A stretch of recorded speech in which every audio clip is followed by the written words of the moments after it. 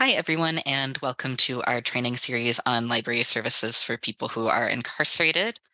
This is part of our Mellon Foundation funded Expanding Information Access for Incarcerated People grant project. Trainings in this series discuss a myriad topics about library services for incarcerated people, including services from public libraries, in-prison libraries, academic libraries, and today, libraries that provide remote reference service for people who are incarcerated. This training is available publicly on San Francisco Public Library's Jail and Reentry Services Department YouTube channel and will be available through the American Library Association's learning management software. If you need professional credit for this training, please sign in through the ALA system, which will be linked in the video when it is available. And you can obtain the training and certification for free through that system. We invite you to watch as many of these trainings as are available and to share them with your networks, utilize them in LIS classrooms as relevant. And we thank you very much for your time and engagement with our project. We'll open the training today with some testimony about personal experience from Brian Scott, and then we'll move to a few presentations about different models for providing remote reference service to people who are incarcerated. Hi, my name is Brian Scott. I am part of the American Prison Newspaper Project for JSTOR and also the executive director of Our Journey, which is a statewide reentry nonprofit in North Carolina. I'm also formerly incarcerated. I served 20 years, beginning in 2001, and I was released in February of 2021. The first 8.5 months of my incarceration, I spent at the county jail. And as you can imagine, it was a very difficult and trying time. One of the things that allowed me to maintain some sort of dignity was the access to books and being able to read. I remember the very first book I read in the county jail was a novel called Trinity by Leon Uris. And it was the first time I'd ever met Mr. Uris and just fell in love with his style and the book Trinity. And that started me following up on him and learning more about him and reading more of the books that he wrote. It was actually a book handed to me by another prisoner in the cell next door. I asked him if he had anything to read. He said he had a book that he didn't want to read, and he gave it to me, and I was glad that he did. They had a library cart that came around in the county jail, and it had anywhere from 40 to 50 books.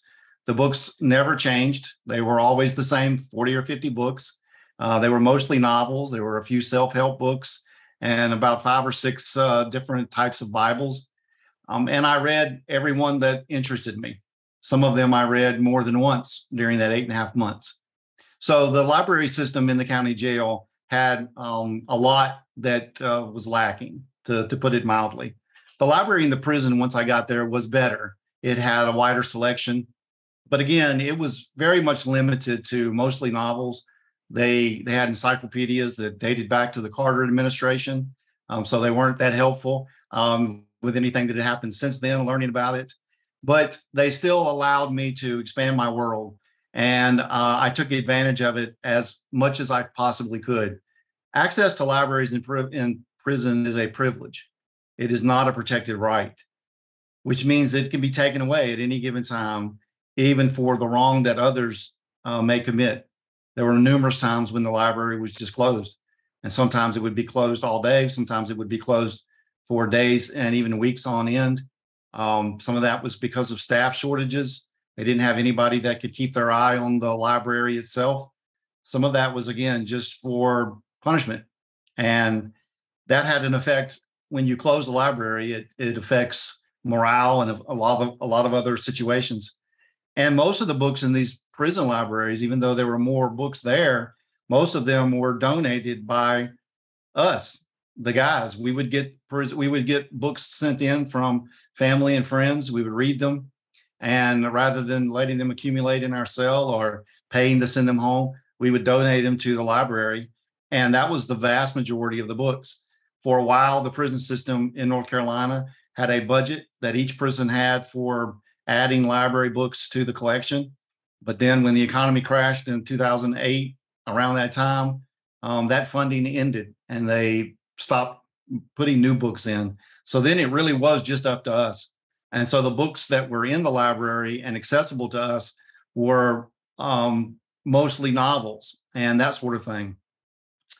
For a while, North Carolina prisons had access to law books in the prisons, in the jail, in the libraries.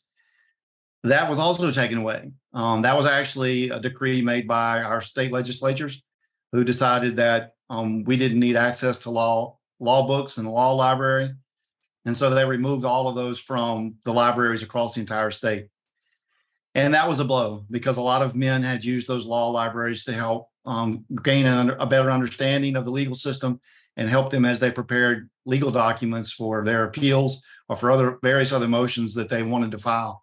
And the reasoning behind that was because of the number of lawsuits that were being filed by the incarcerated population. And so to kind of cut back on that, they took away the law library that we had access to, and they created something called Prison Legal Service, where if we felt like we had a legitimate claim, we could write this entity, and they would look into it and file claims for us if they felt like that was necessary.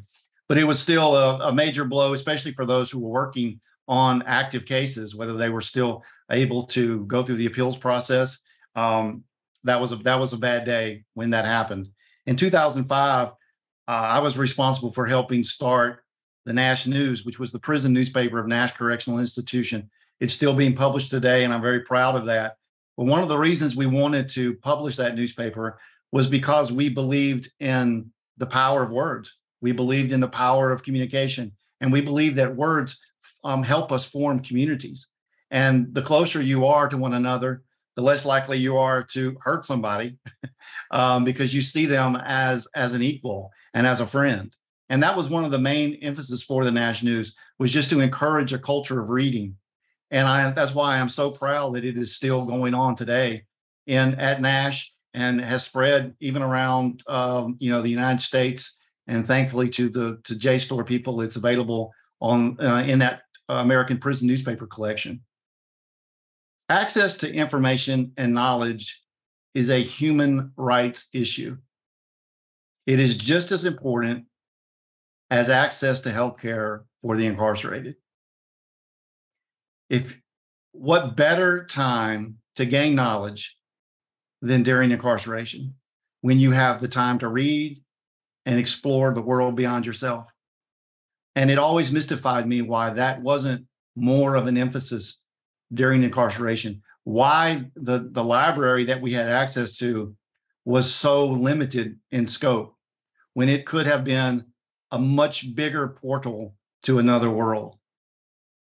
It did help provide us with that in a limited fashion, but I always felt like, and still continue to feel like, more could be done.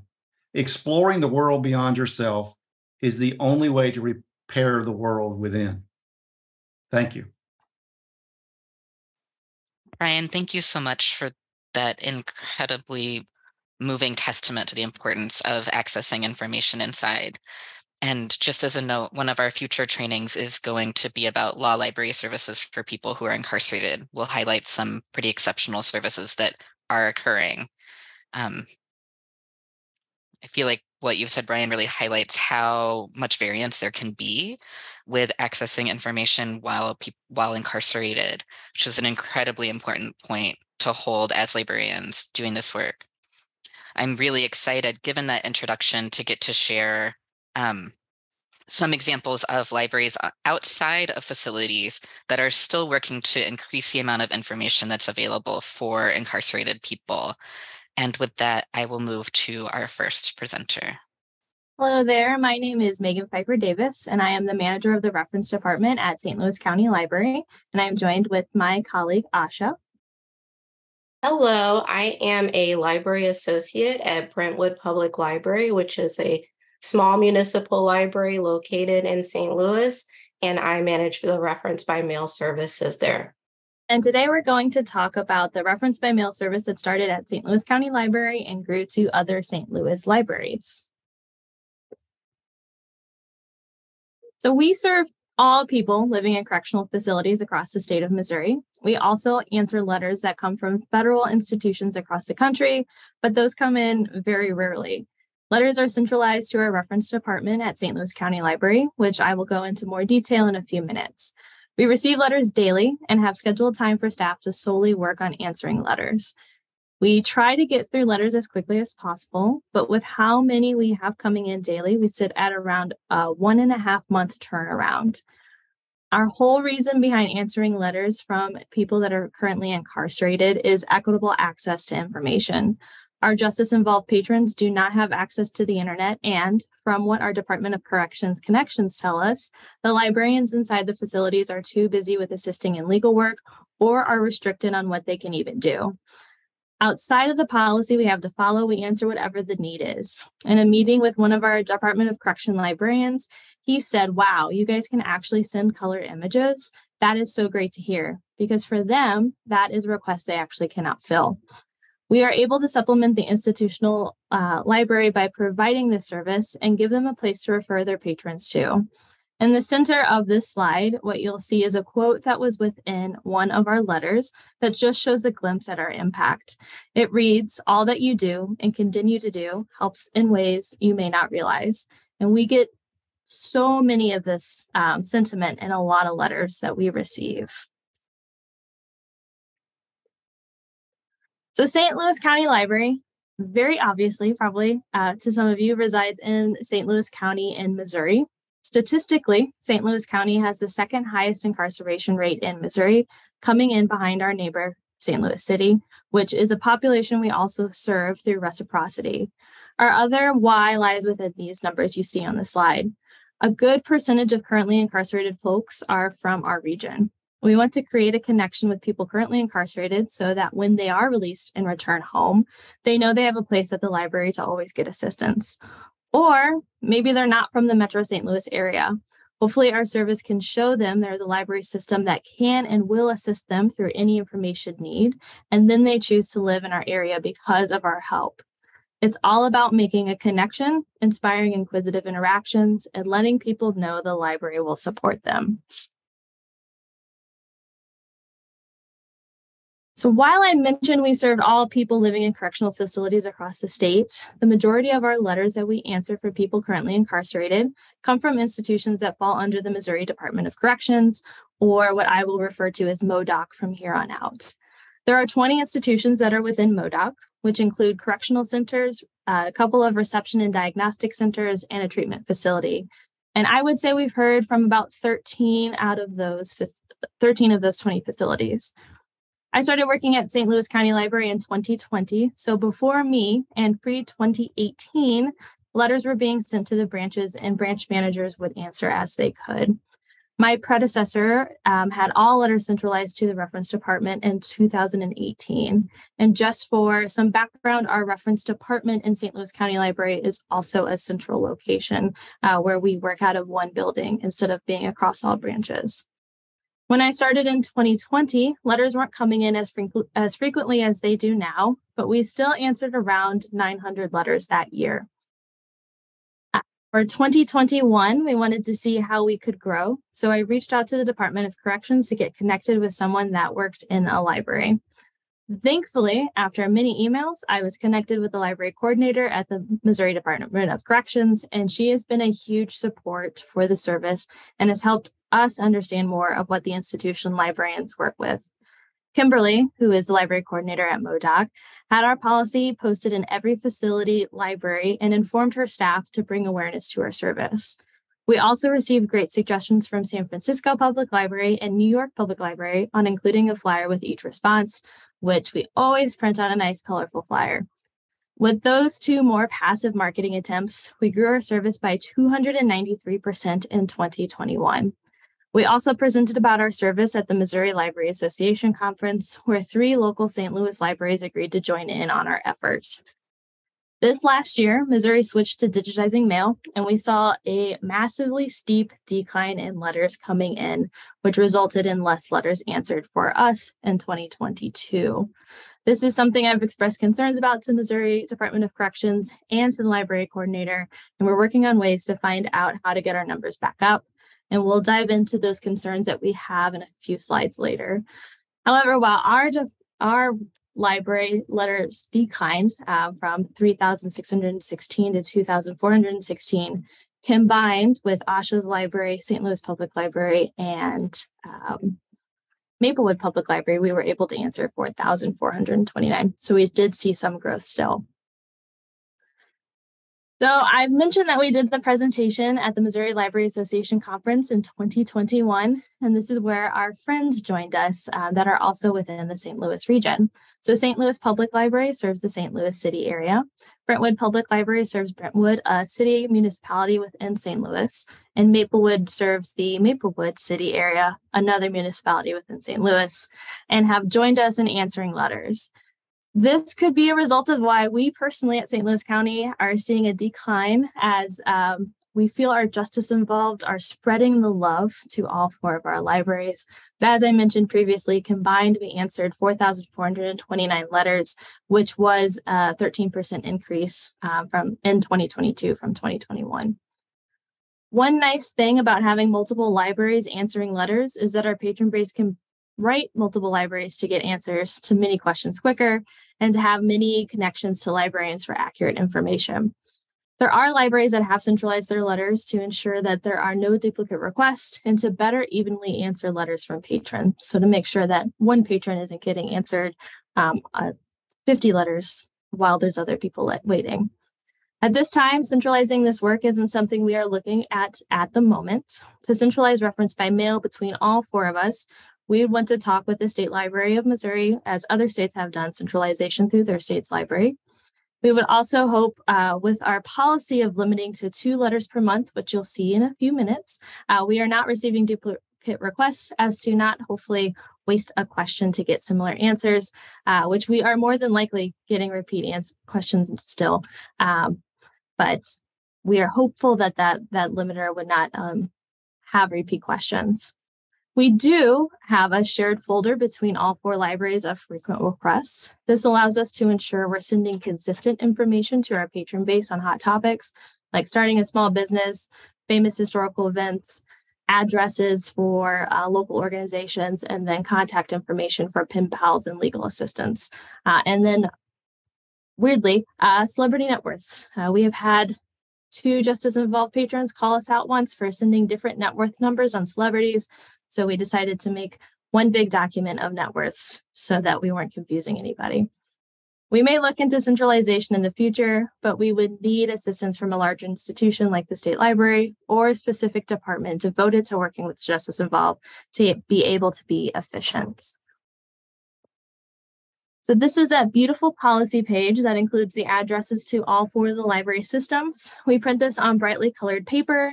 New York Public Library had recommended jam and salmon and send this with each response.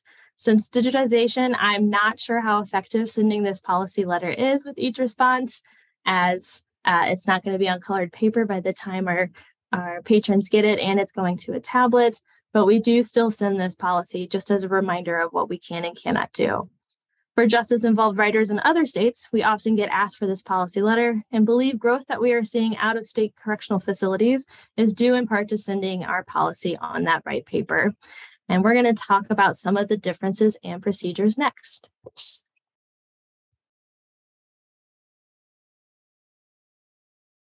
Hello, everyone. It's Asha. So when St. Louis County Library reached out to us to see if we were interested in servicing patrons who were justice involved, I jumped at the opportunity.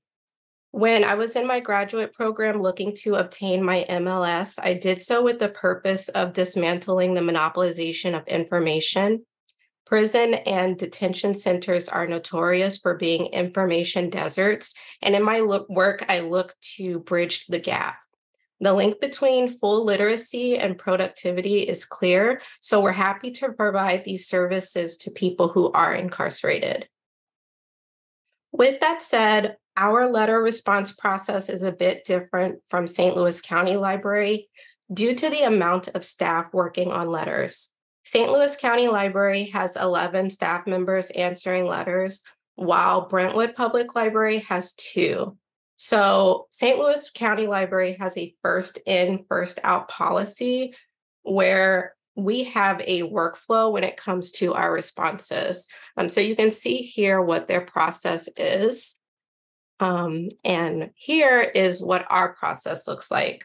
So we collect about 20 letters and we separate them into categories. The categories are usually images, medical information, legal information, song lyrics, and random facts. We will then tackle each category until we complete our responses for the letters. It can make it easier to focus on each letter and tackle them more quickly when we go into the mindset of, okay, I'm going to answer all lyrics requests or I'm going to answer all image requests right now.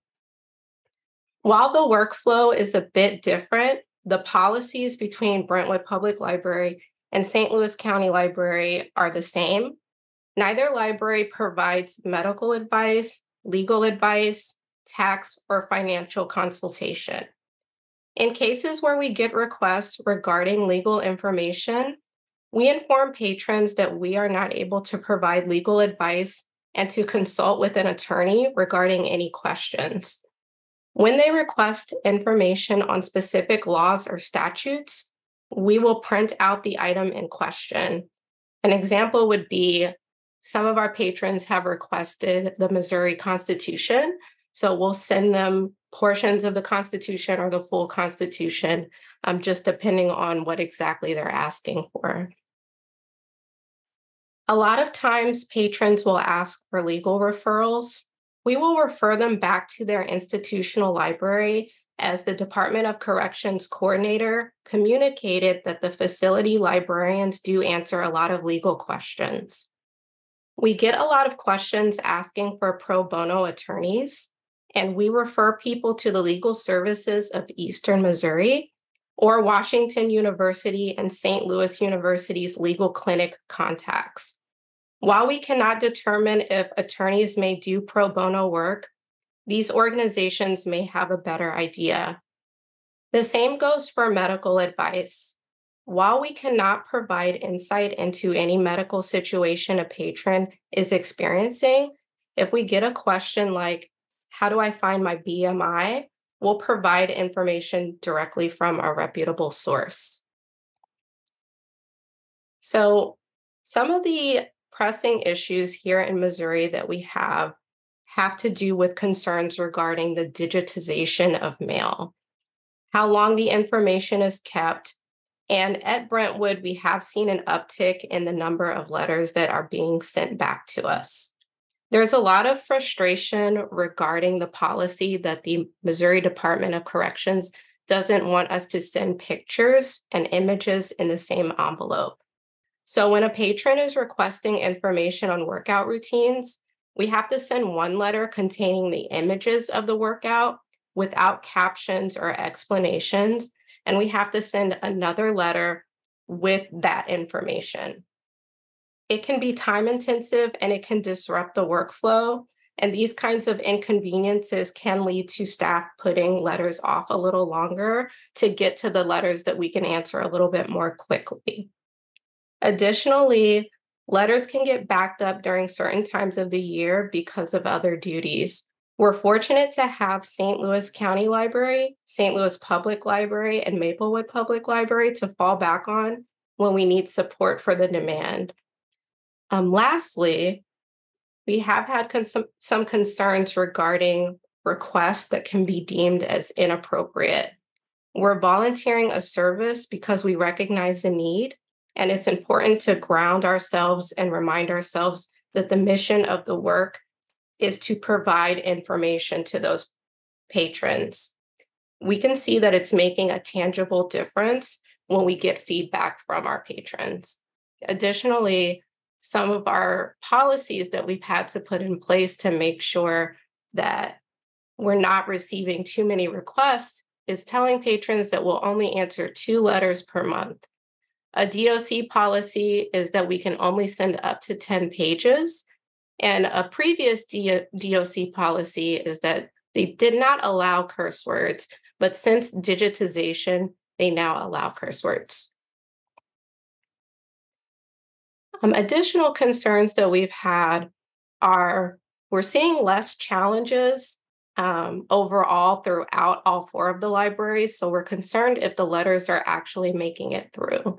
Sometimes at Brentwood, when we receive a challenge, it'll be 4 months later. So we're wondering why it's taking so long for the challenges to come back to us.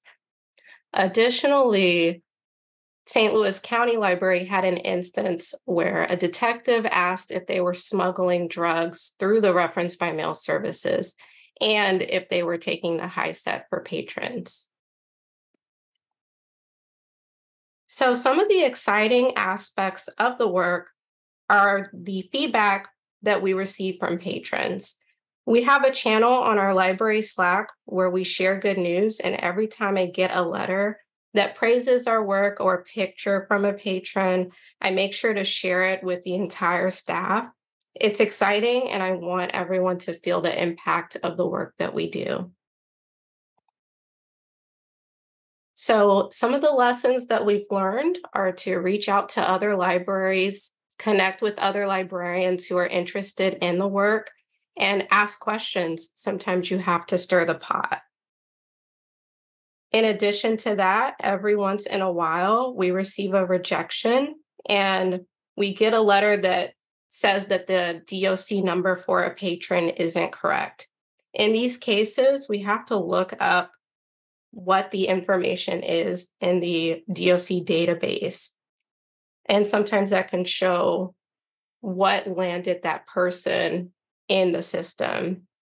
So we like to remind ourselves that we do not think about who that person is or what led them to be incarcerated. They deserve access to information, and access to information creates empathy, and it's an integral part of the human experience, regardless of what crimes may or may not have been committed. I tell myself that I don't have insight into the legal affairs of the patrons who walk in the doors of the library, so it shouldn't affect the service that I provide to patrons who I may have access to. Every patron deserves the same respect and treatment, whether they're referenced by mail patrons or patrons who can just walk through our doors. And that concludes my presentation. Hello, my name is Jennifer Harmonson, and I am a librarian with Sacramento Public Library, as well as the coordinator for our reference by mail service. In September of 2020, a proposal to begin the reference by mail service for Sacramento Public Library was approved, and responses to the letters that we had previously received began going out. By June of 2021, the service was expanded to a team of staff, and as the demand grew, so did the staff team. We now have over 20 staff members regularly researching and responding to the requests we receive, though for all of us, this is a function of our job. Unfortunately, at present, no one is tasked specifically or primarily with this work. We receive around 125 letters each month, and our letter writers contact us from any of 10 California Department of Corrections and Rehab facilities, 4 county jails, and 1 federal facility. We have a rules and guidelines document we include with every response we mail out, even to our regulars. You can see most of that here.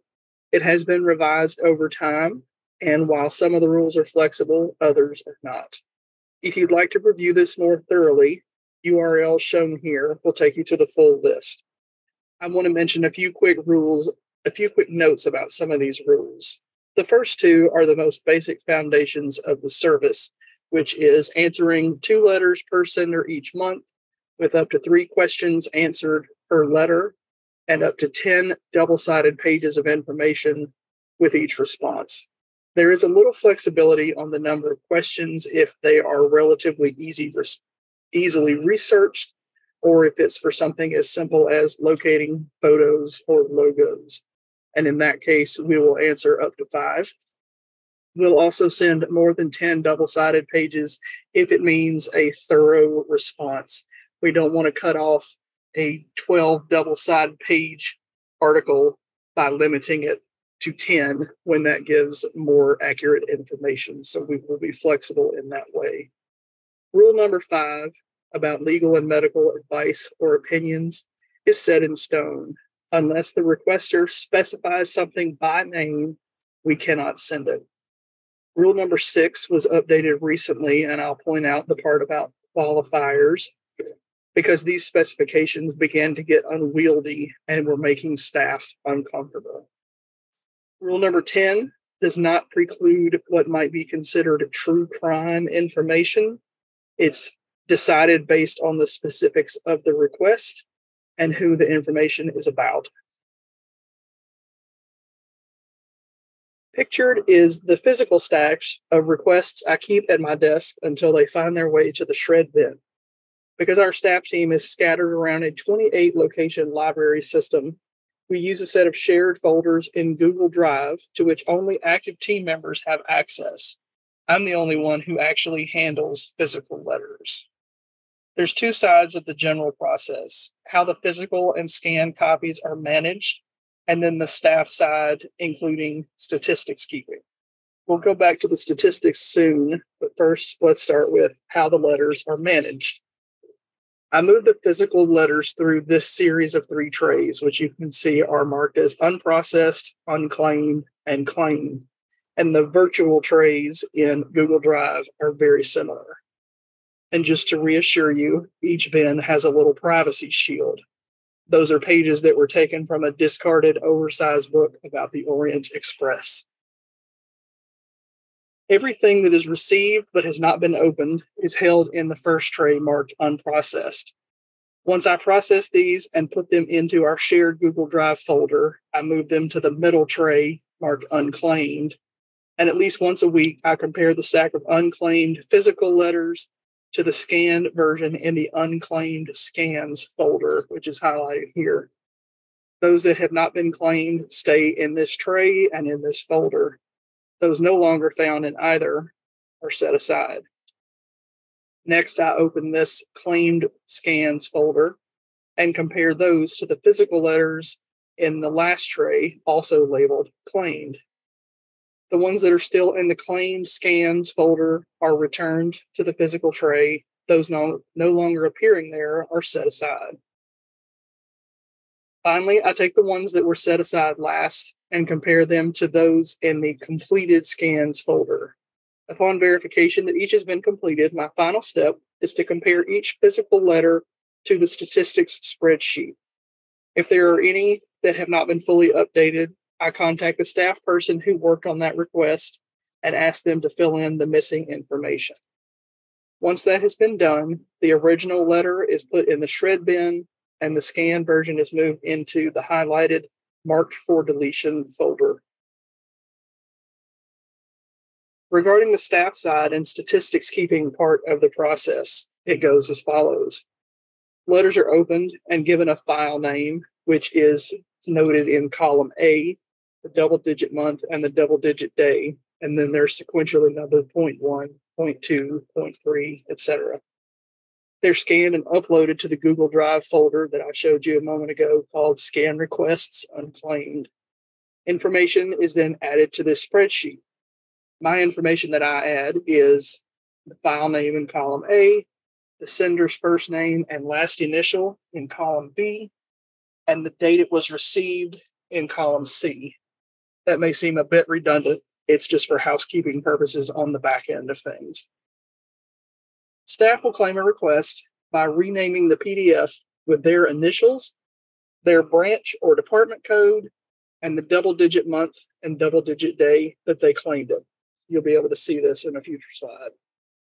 They then move the PDF into the next folder, claimed requests, and upon completion of reply, they will update the remainder of statistical information, move the scan into the completed requests folder, and mail the letter.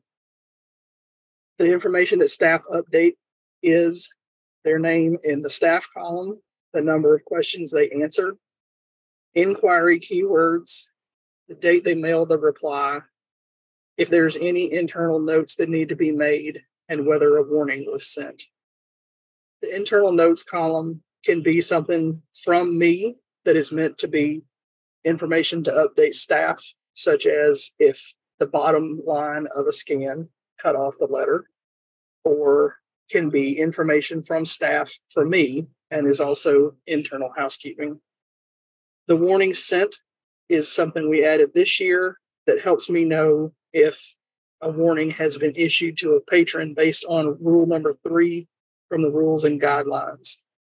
Once the response to the letter has been sent, the original letter is shredded and the scanned copy is held for a period of 3 months, after which it is deleted. Among other things that are covered in the training process, this is very important.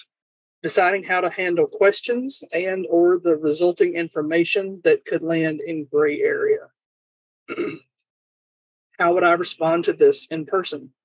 If a patron approached you at a service point and asked the same question, would it be a topic you would help them research? Would you let them know they can search for it on a public computer, but staff can't do it for them? Or could it potentially trigger a disciplinary scenario? How would you handle this interaction if it happened in person? Would it be something that's simply outside of the scope of what we can or will do versus expecting the patron to handle it on their own? So, example, photos of a celebrity scantily clad. Would it be construed as harassment of the employee in the way it is presented or the context of the request? Could it potentially be something that one staff person is not comfortable with, but someone else is okay with researching? So, for example, images of a surgical procedure. Or is it clearly in violation of common sense, good taste, or even the law? These questions are presented in both the introductory training and the final training, and both offer the following context. Our goal is to answer all questions to the best of our ability with the most thorough, current, and accurate information possible. This is not to be at the expense of our staff feeling comfortable with the subject matter of the request or the content of the search and response. Staff are empowered to decide for themselves what can be returned to the group to let someone else respond to, and what has crossed a line and should be responded to with a warning. They can involve me if they choose to, but they don't have to. Helping someone get the resources they want and need, whether for educational purposes or entertainment, is always a great thing in the libraries. Knowing you were doing this for someone who would otherwise not have access is a whole other level of fulfillment. It's especially great to see letters that come in that begin with thank yous for previous information sent out, and we even get gifts now and then, artwork and holiday cards and things of the like, and those are really great. I'd like to offer my responses to some of the questions that are asked regarding this process. First, what's working? The way we manage the process around our system has worked really well. There's no need to have the original documents floating around all over the place. There's no concerns of accidentally sharing confidential information with anyone outside the team or anything like this. What's been a challenge? Keeping tabs on excess requests and repeated requests. This is where we shifted to being more intentional in the choice of keywords that we track. Rather than just celebrity photos, we now include the name. Instead of racing pigeons, and we get a lot of questions about racing pigeons, we note what breed of bird was requested. This allows us to do a quick Control F search to determine if the same content has been requested by the same person in the past. It's not something we actively track, but it is good to have it there when we know that it has become a repeat and unnecessary problem. What are some lessons we've learned? In addition to starting with existing content, documents, and structures, being open to finding what worked for us can be changed or added to that foundation has been great. We definitely needed a better way to keep up with the times patrons were sent formal warnings. I realized in mid-January of this year that 3 patrons had received more than 3 warnings in mid to late 2022, and I had not noticed this pattern. Changing how we track this has been a huge help. What resources do we have? I created a handbook that has all our internal processes, guidelines, rules, expectations, etc., that is meant as both a training tool and a quick reference guide for the Reference by Mail staff team. The handbook includes a variety of resource links through which we can find information on topics likely to be of more interest, such as education, finances, healthcare, the rights of incarcerated people, and other topics. We also have a group email that we can use to reach out to one another. And we have occasional, although not routine, meetings that usually happen after several new staff have joined or when major changes have been implemented. We get asked a lot about the types of requests that we received. While we anticipated more legally focused questions and things more related to the judicial process, much of what we get instead is personal interest and entertainment. In addition, what just happened? Did my screen just change? I get asked what types of requests we receive.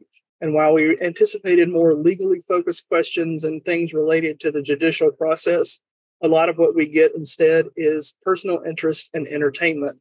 And this is in addition to people who are planning for post-release employment, housing, support services, and education. I'll leave you with this.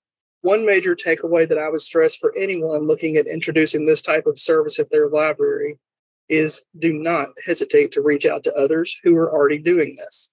Much of the documentation we began with came from reviewing what New York Public Library and San Francisco Public Library had already developed. When possible, create a team and work together to develop your library's rules, guidelines, processes, and procedures. Stay in regular contact with one another and never hesitate to circle back to the library or libraries that supported you when you got started. I once heard that in libraries, R&D means rip off and duplicate. And I think this is a perfect example of how true and useful that is. Why start with a blank page when you can take existing resources and make them fit your institution, your service population, your needs? Thank you.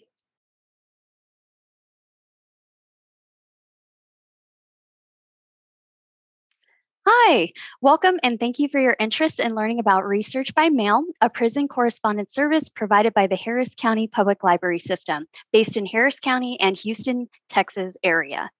My name is Hannah Norman, a reference librarian and member of the Branch Administrative Services Division within the HCPL administration. It is so wonderful to virtually meet you all. I am so excited and thankful to be a part of the Mellon Foundation funded Expanded Information Access for Incarcerated People project with the San Francisco Public Library. I also wanted to thank Sally Durgan and Jeanie Austin and the rest of the advisory committee that was made to make this training series happen. And with that, let's begin. I'd like to virtually introduce you to the duo that manages RBM. That is me on the left. I have worked in different capacities as a public librarian in Texas for about 8 years and joined HCPL in April 2022. My previous manager, Shane Harris, had laid a lot of the groundwork for RBM, for the system. He organized the process for what it is today. And during my arrival, Shane handed over RBM duties to me. So I began managing all the tasks in the training. A few months later, Manny Sundar, she's on the right there, she joined our team as a part-time librarian. She is a previous reference librarian who's worked for the Houston Public Library for 24 years and now helps with managing RBM. As the RBM administrative team, we both log letters received in our RBM Microsoft SharePoint site. We distribute letters to branches to be answered by many, many staff. We edit, we print, and we mail the letters back to correspondents. Manny also assists with the troubleshooting issues and training as needed. We have about 79 participating staff across 26 branches and other divisions within our library system. We could not do this without their volunteerism. So a little bit about us and our history. RBM was created because an HCPL staff member responded to a letter from a person in prison a very long time ago. HCPL has never openly promoted the mailing reference service, and it has strictly been through word of mouth communication that our service has helped people in prison from across the United States. We respond to letter requests from anyone who writes us, not just to those who are incarcerated. Some past names that we were once called and no longer use anymore are prison reference and reference by mail in order to be more inclusive. Our main mission is to never give advice, only the best information that we can. We are not in a place to pass judgment. We should approach all requests with professionalism, respect, and dignity. Okay, and here are some of our latest numbers for our program. We primarily service about 88 state jails and prisons in Texas alone, but we also service federal prisons, county jails, and out-of-state correctional facilities. We do not have any limits to who we are able to respond to yet. We typically receive requests from male-only prisons, but occasionally we'll receive mail from female incarcerated patrons or juvenile correctional facilities. Luckily, we haven't experienced any barriers to corresponding other than a rarely rejected letter. Response from the Texas Department of Criminal Justice Correspondence Mail Team, or TDCJ. They're very good about updating their search engine with statuses about people we serve. So it's been a smooth process in our experience. There is a problem sometimes with the sheriff's office jails or smaller holding centers because they may not have a public database for us to check. So we do have to telephone them to find out if the person is still in holding or has been released. Branch Administrative Services, we received about 230 letters on average per month in 2021 and currently distribute 172 letters on a monthly basis to 20 out of 26 branches. Those numbers fluctuate depending on the month, programming, staffing, retraining. We do have a backlog of letters that await the weekly distribution, and we've also seen a decrease in letters over the past year. One of those reasons could be attributed to our 3-letter per patron rule that was established in August 2021. From March 2021 to February 2023, HCPL has received 5,506 letters. With the help of many library staff from various departments and branches, we have been able to answer 15,351 questions since March 2021. Okay. So here are some of our operational costs. This is an estimation of the annual costs because orders are sent, because we order various supplies. The main supplies that we have to order come through different departments for the library system. So that could include financial services, the IT department, that could include our circulation department. But I kind of gathered some numbers here for you. We definitely print out all of our responses. So we do have to purchase paper per box, and that can contain 8 reams of paper. We probably go through about 2.5 boxes per year, but it can vary depending on letters. We have purchased 2 printers, each of them totaling out to be about $1,000. That was a one-time purchase, and until they could put, we don't have to purchase another one yet. We do order black ink cartridges. We try and get the highest ink count, so that way we don't have to replace them as often. That is one of the most expensive expenses that we have to pay for this service. We also order privacy envelopes. Those would be the envelopes that have like a sealed outside and inside look to them, so that way you cannot see what is inside. So for those, that can come out to like $72.95 annually. For the library system as a whole, we do have a license with Microsoft Office 365 Pro. Because we have an educational license, we kind of get a discount on that, so that can come out to $40,000 annually for the library system as an entity. There is about 475 employees, so we all share the license. For us and for this program, for Research by Mail, we do have a SharePoint page.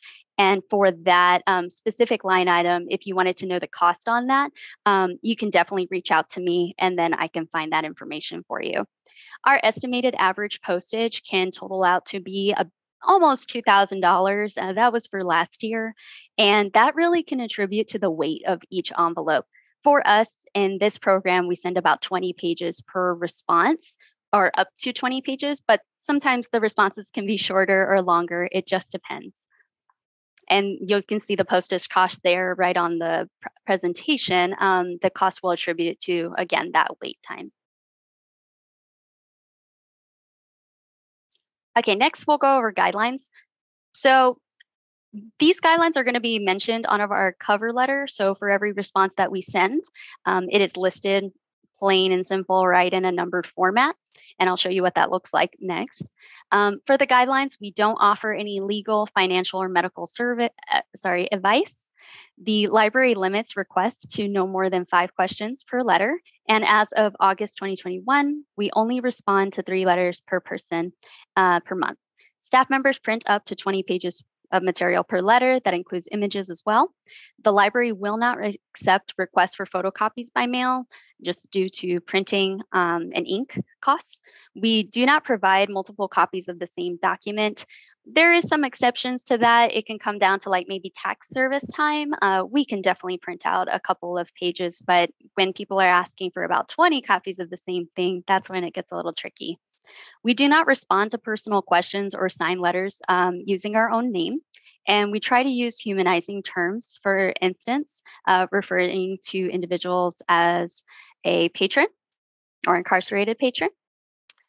And off-topic, inappropriate, graphic, and explicit requests, they will still receive a courteous reply. We emphasize our guidelines as well as redirect the writer to TDCJ's correspondence mailing policy. And we explain that our service is primarily for educational research purposes.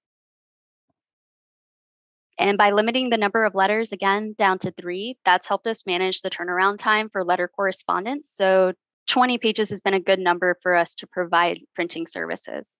So now we're about to get into the technical aspects of RBM. This is a workflow of the research by mail service from the point of receiving a letter, distribution, responding, and printing the response.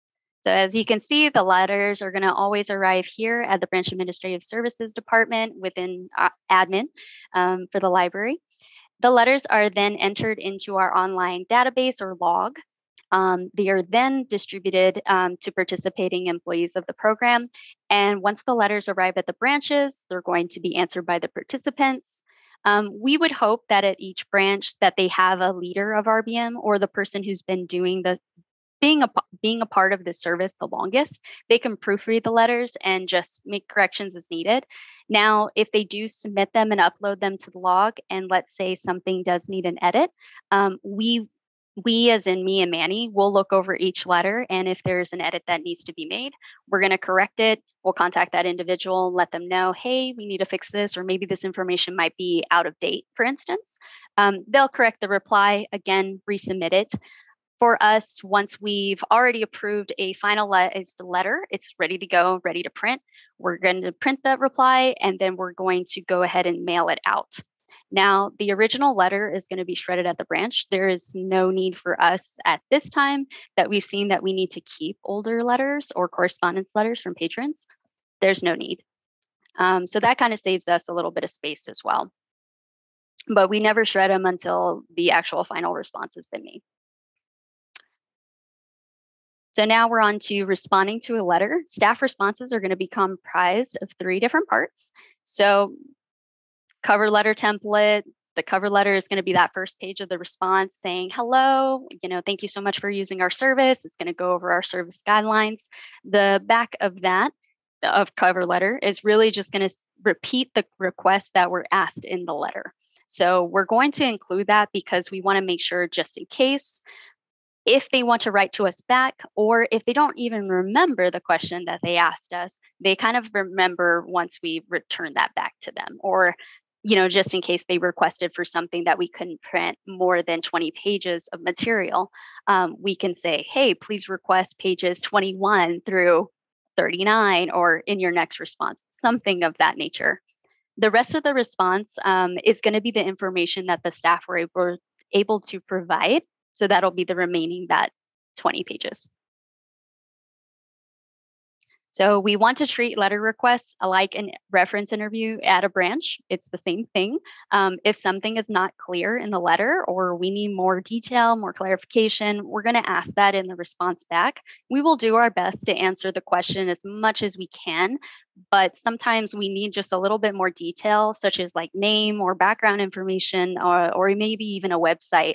For the most part, all of our patrons are very good about giving us even a link to find the information they're looking for. So that helps us a bit. So next, right here, we have to kind of verify the identity for each correspondent, because we have to make sure we know who we're sending that letter to, right?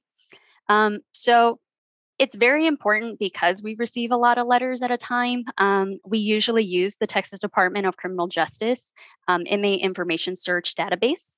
So with this information search log, we're able to search by their number. We can search by first name, last name. That's usually what we only use, just in case maybe if we can't read handwriting, that happens quite a lot. So with the search database and also the Federal Bureau of Prisons inmate locator, that's also a separate website, and it looks very similar to this, but they do have a different unit number that we have to write down and enter into the search engine. So we have to kind of figure out where they're coming from and where we need to look them up. We've also found that, again, as I kind of previously mentioned, small town jails have a database. They may not have a database like I recently mentioned. So we must contact jails by phone and provide enough identifying information about the person to find them. So here I've kind of circled there. Really, the most important information that we're going to include in that cover letter is going to be the first name, their last name, their assigned number, what unit they're from, and then that corresponding mailing address. And this is what a completed cover letter would look like. The template itself has the HCPL letterhead, guidelines, signature, and administration address. That way they know who they can write back to. And the staff don't have to edit this template every single time. It's already incorporated, which is nice.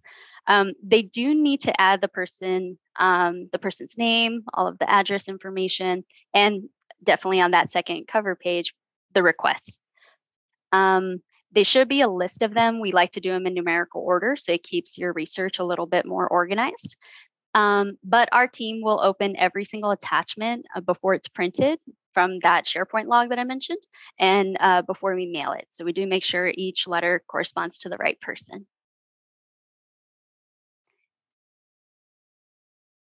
Okay, occasionally we do come across grammatical errors, reformatting issues, and old addresses. We do ask staff to help us save time by checking their work before uploading, and to have another librarian or a branch manager review their work. Here's our RBM SharePoint site. So this is kind of a website that we've created to help participating staff find what they need, whether that's helpful resources, training, information, the templates, and a lot of other examples that will help them write their letters. If staff are interested in participating in our program, we always ask if they can ask for approval from their supervisor, because this is a long process. This isn't something that you can just do when you have spare time. It's kind of something that takes a little bit more time. It's time intensive. And the staff do it at a voluntary service. They don't actually have to do this, and it's not a part of their work plans for the county. Because our system operates on Microsoft Office 365, we do have an intranet for the library system, and BAS created this site, specifically for those services.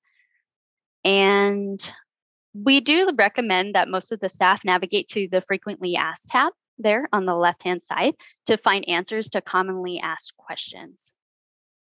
And within the log, this is when we get to the point where we find a letter. So for the letters, for statistical purposes, we organize logs by the county's fiscal year. Staff respond to letters after receiving them through branch delivery. And on each letter's envelope, BAS will write the log number. So for this instance, it was the short fiscal year for 2022, because the county just recently changed that. And a unique ID number. Unique ID numbers are assigned to every single letter to identify them. And we also include the branch abbreviation on the letter to indicate which branch it was sent to. This does help with misplaced letters. For example, it would normally be written right above that SFY 22 part. And so as you can see, that's right there circled. And they would need that information in order to search up the right letter in the corresponding log.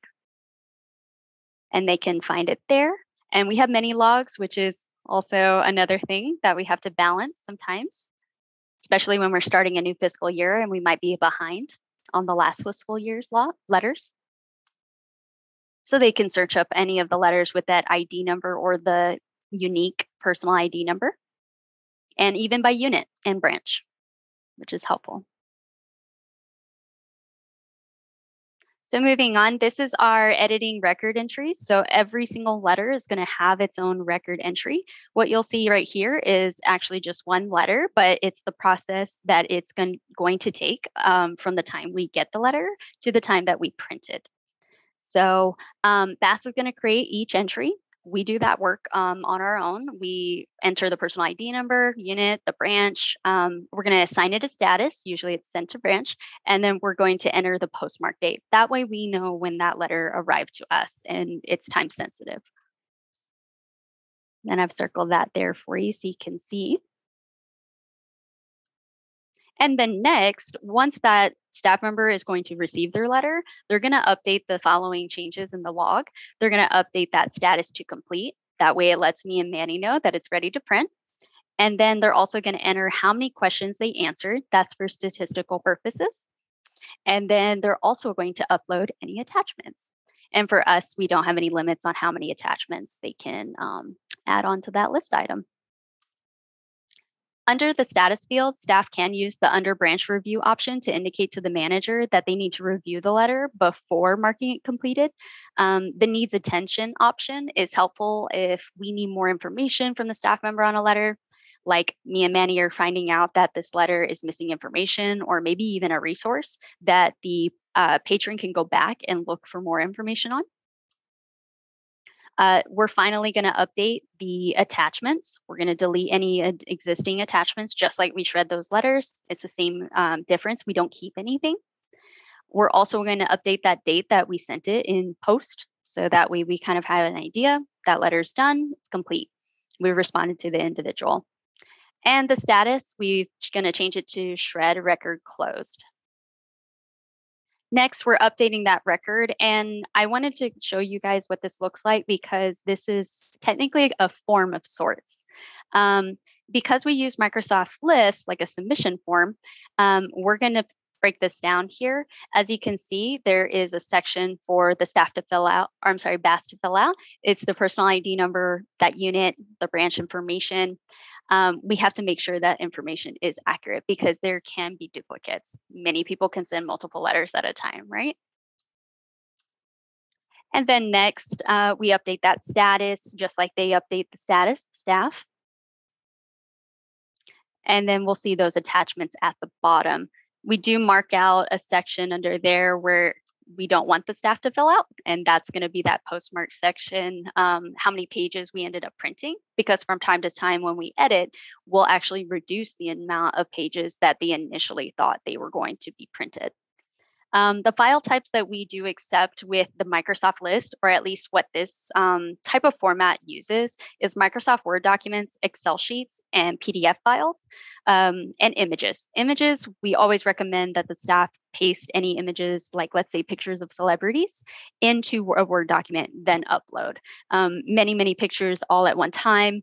One, it's going to use a lot of ink, but it's also may not be the size that the individual wanted. So we want to make sure that we cut things to the right size and kind of reduce waste as much as possible. And then we check that comments function on the top right-hand corner. As you can see, tiny right there. I made a note to Manny, for instance, to not print certain pages of this survey. And then especially with tax forms, that's also a note that we sometimes have to make in there. So the goal is to have the responses saved into one Word document, but sometimes that can't happen because we have different formats we're working with. But we always want the template and cover letter / summary and explanation always as a Word document. That way we can make the edits and the printing is a breeze.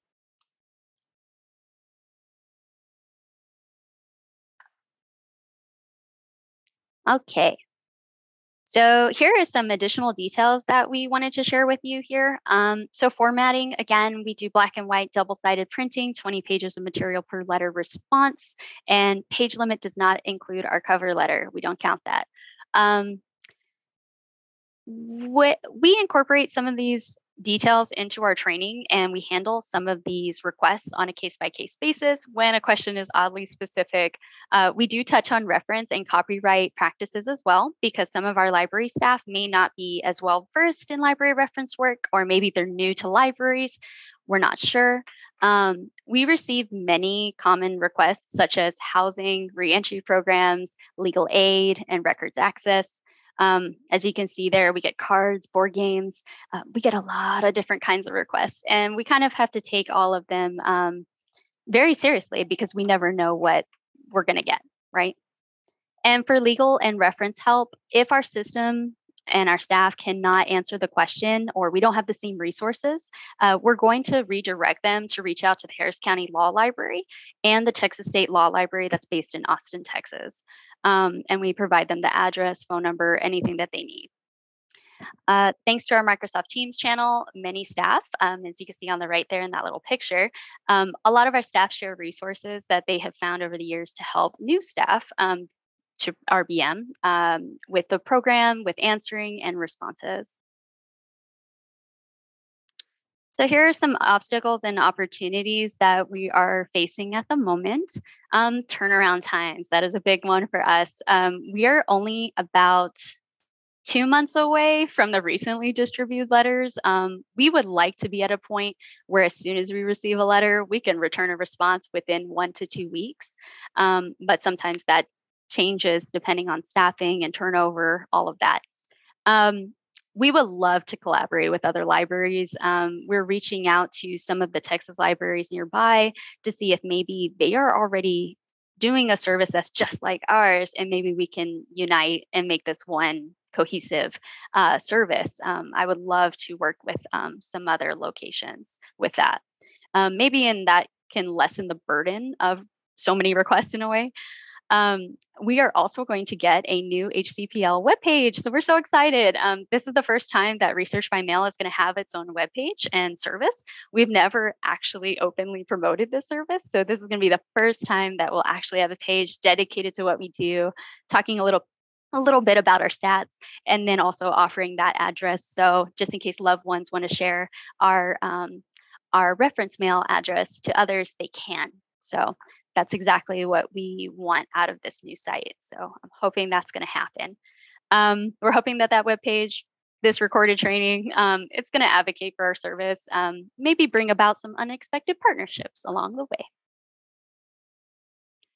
And this is some of my favorite pictures. And these are thank you messages and heartfelt compliments to help remind us to continue providing this life-changing service and the work that we do in our libraries and outside of them. And as our saying goes with Harris County Public Library, we open a pathway to knowledge. So we are hoping that Research by Mail and the service and work that we do also helps underserved communities. And at this time, I'd like to sincerely thank the San Francisco Public Library, Jail and Reentry Services, and the Mellon Foundation for the opportunity to share what Harris County Public Library Administration and branch staff do for the underserved prison population and its community. If you have any questions about Research by Mail or any of our other library services, please contact me at the email address or phone number that you see on the screen. And with that, I want to wish you a wonderful rest of your day, and thank you so much.